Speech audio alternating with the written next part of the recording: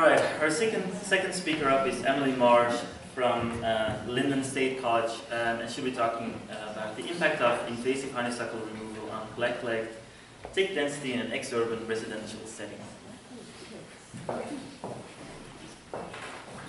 Good morning. As he said, I'm Emily Marsh. I'm from Vermont. Lyndon State College is in the Northeast Kingdom of Vermont, and I am an undergraduate student there.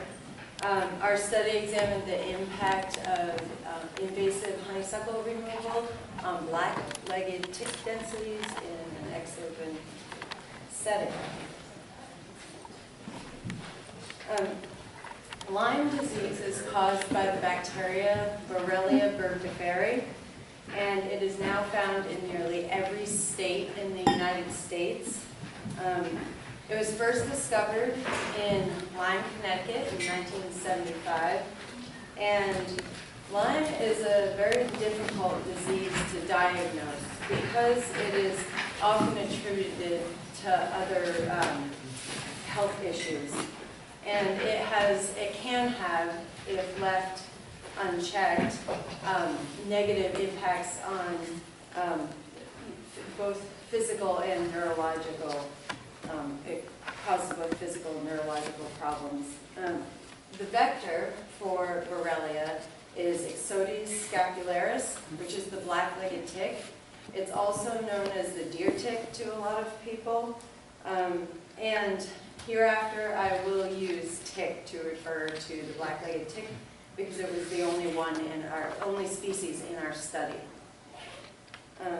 In Vermont, which is the location of our study, reported cases of Lyme disease increased from 26 in 1999 to 674 in 2013, with a slight decrease last year. These numbers were taken from the Vermont Department of Health.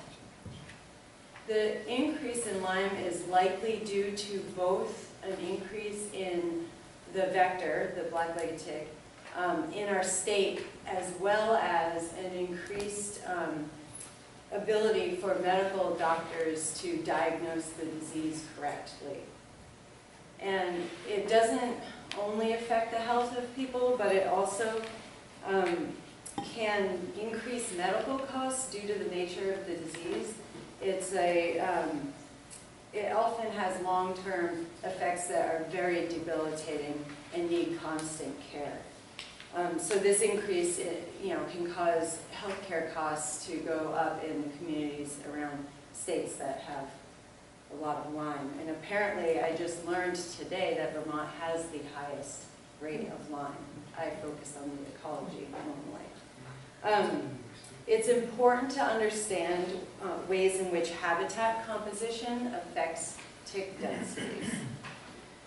So several studies have examined the relationship between tick populations and invasive shrubs, which include things like Japanese knotweed, Japanese barberry, and invasive honeysuckle shrub species. Both the diversity of hosts and changes in abiotic features in the environment can have an effect on tick densities. Elias and others found that adult ticks in an invasive shrub environment are 2.3 times higher than in density than in non-invasive shrub areas. And then nymph densities in the same study were 1.8 times higher. In another study, Allen and others also found that there was a higher amount of ticks in the invasive shrubs. And our study examined the relationship between tick density and the invasive Lonicera taterica, which is Totarian honeysuckle. And that's the species, at least in Vermont, that is everywhere. And so we removed all of the honeysuckle from an area to determine the effect on adult nymph and larval populations. Our study was conducted in Colchester, Vermont, and which is up north, sort of near Burlington, Vermont. And it's important we find methods to reduce tick populations and therefore reduce Lyme and other tick-borne illnesses such as babesiosis and anaplasma. The control plot in our study contained about 65% cover of honeysuckle, and invasive honeysuckle shades out native plants as well as using allelopathy to prevent their growth. And small mammals and deer use the thick understory as protection from predators, and that makes it an ideal questing environment for ticks. And invasive honeysuckle is very difficult to eradicate, and it's found often in urban areas and along hiking trails, which brings people into closer contact with the tick's favored questing environment. So a study conducted by Smith and Ostfeld has shown that tick diversity decreases, tick host diversity, decreases with an increase in invasive shrub cover. And so they found that when host diversity increased, then it lowered the incidence of infection rates in ticks. And so therefore areas invaded by honeysuckle show, because they show reduced species richness, they are also likely to show an increase in tick infection rates. So we surveyed for ticks in 2 plots using paired transects, and our treatment plot was removed of all honeysuckle and the control was left untouched. Our paired transects were located about 10 meters apart, and each transect ranged from 11 meters to 50 meters in length, and the varying length of the transects was due to geographical limitations, such as small cliffs or lawn. And the forest composition in the area was mixed northern hardwood. And there were very few native shrub species in either plot at all, and it was all Cetarian honeysuckle. Our sampling occurred between September and November of 2013 and between June and November of 2014. So our method of collection was using a drag cloth, and it's a 1 meter squared white cloth, and we simply drag it along our transect lines and periodically check for ticks. Adults, nymphs, and larvae were all removed from the cloth and stored in ethanol so that they could later be sent for testing. All ticks were collected between temperatures of 10 and 33 degrees Celsius. And no surveys were conducted in wet or rainy conditions because the ticks hide under the litter and you can't really find them. So our results showed that there was a statistically insignificant percentage of adults between plots. And nymphs showed a significant increase in abundance in the control, and larvae showed the strongest increase in the control. So this graph shows the adults in 2013 and 14, and it's kind of even, if you even it out across transects, both plots are about the same. And in this graph shows nymphs, and especially on transects 3, 4, and 5, nymphs were much higher in the control. Then in larvae, there's a huge increase in tick numbers in the control. And the reason you don't see transects 1 and 6 is because through the entire course of the study, I never found one single larvae on either of those transects, And because of the nature of larvae, they don't move far from where they emerge, so we left those out. So, the removal of honeysuckle had a negative impact, clearly, on nymphs and larvae, and adults were evenly distributed between the treatment and control. However, in the study by Elias and others, adults were also found to be higher in a shrub area. And so if we remove honeysuckle in areas, we will be able to decrease the vector and therefore decrease Lyme likely. And our study suggests that removal of honeysuckle can result in fewer larvae that mature over time. And honeysuckle patches, however, that are in close proximity to a removal area could allow for reintroduction because of the adults' movement. In our study, despite the close proximity of our plots, our treatment and control, the nymphs and larvae were still higher. And this is likely due to the difference in adult nymph and larvae dispersals because of the host dynamics. So adults take their blood meal from large mammals such as deer and moose, and deer and moose range over a much wider area. And then nymphs take their first blood meal from, or their blood meal, from small mammals such as mice and voles. And so their range is much smaller.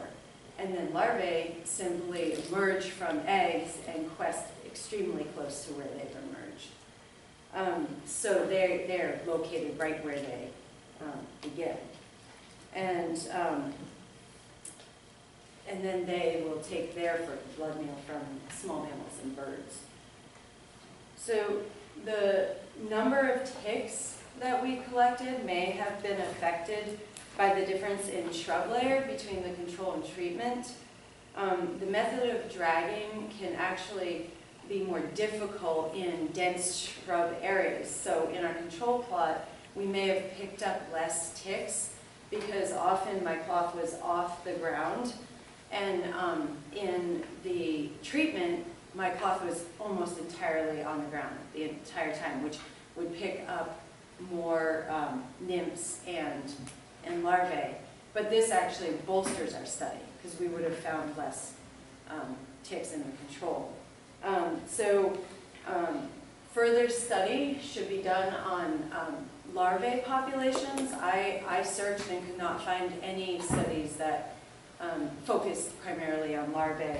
And then long-term studies would definitely be beneficial. And in the future, if our control plot was removed of honeysuckle, we may see a large reduction in adults and larger reduction in nymphs as well. And I just found out I am able to continue the study, so we may have results for that in the future. So fully understanding the habitat preferences of black-legged ticks would be beneficial in understanding how to prevent unnecessary exposure to ticks and therefore Lyme disease.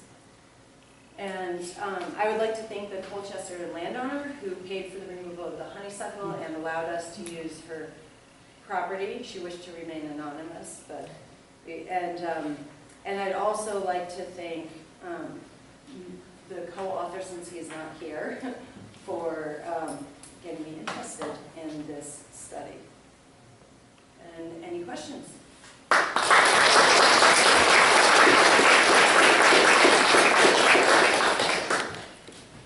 Have you considered a treatment where you remove the small mammals and then sample? We actually have 3 studies going on right now. I'm an undergraduate and just got focused on the kind of simpler study, but my professor is looking at small mammal populations, and we actually pick larvae off their ears, and so that study has not been completed yet. It's just kind of in the starting stages, so. I was curious if you had thought about having another plot where you removed native shrubs, so similar type of vegetative structure, to see if it was just the vegetation or if it was really the invasive. Well, so if you remove all shrubs, that's going to have a bigger impact than just removing invasives. However, both the studies that I mentioned, I'm not sure, the Allen study I'm not sure about, but I know two studies that I looked at did look at the difference between native and invasive shrubs, and they were higher every time in invasive shrub.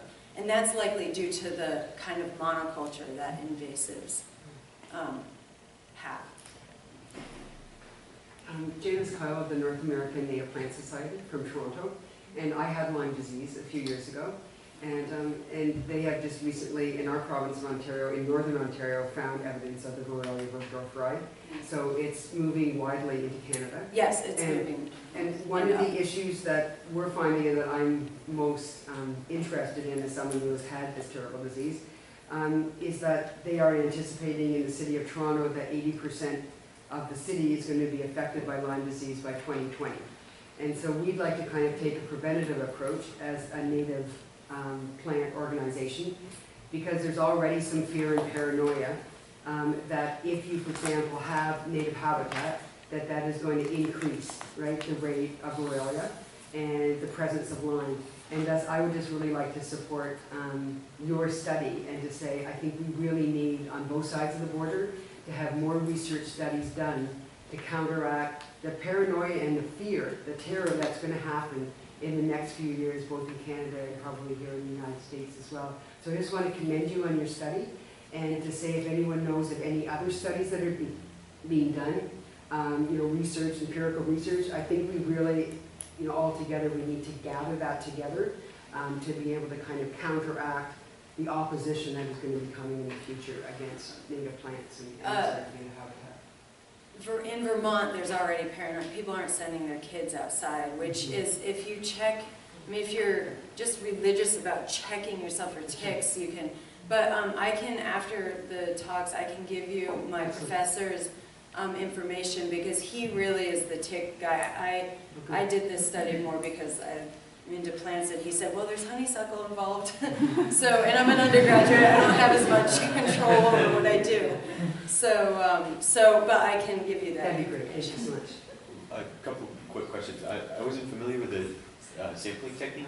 I assume you're getting them on your person as well. Did they go into the vials, or was it just on the cloth? So when I first started, I wore just my regular clothes, white clothes, but they were normal.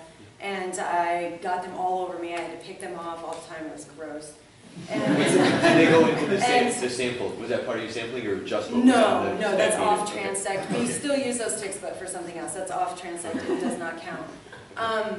However, a few weeks into our study in the first year, I got clothes that are infused with permethrin, so I have my choice between Lyme and Parkinson's. And the females will totally crawl on the permethrin clothes. They're hardcore, and they just, I've had tons of them crawling up, and I just pick them off, put them in my vials. I've never seen a nymph larvae at all on my clothes, and I think maybe one male. Like, they do not like the permethrin, and the females even after a time will drop off. But you can't wash your clothes very often, because then it reduces the effectiveness. And my second quick one is, how did you remove the honeysuckle? What was your method? I didn't. I think they just hacked it down and put Roundup on it. It was some company that the landowner hired right before we started our study. And ideally, we would have liked that, to have sampled that before she removed it, but we were unaware that she was going to remove it at that date, so we didn't get a prior sample, unfortunately. I live on Martha's Vineyard, and the tick epidemic there is incredible. I mean, I've probably had 50 that I've pulled off in the last 12 years, and I've done Lyme treatments. Also, part of this has to be the reduction in deer.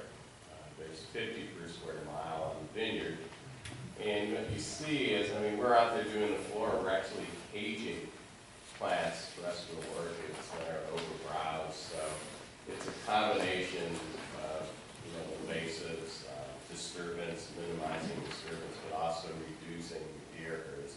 It's insane the deer that we have. That's controversial, but it's true.